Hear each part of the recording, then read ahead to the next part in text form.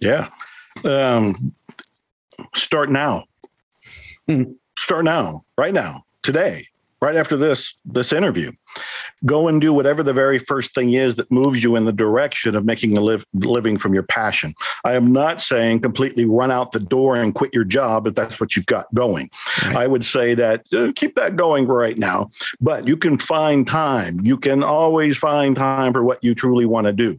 You can find time to begin whatever that business is, that product is, that ebook is, digital product, whatever it happens to be in every particular case.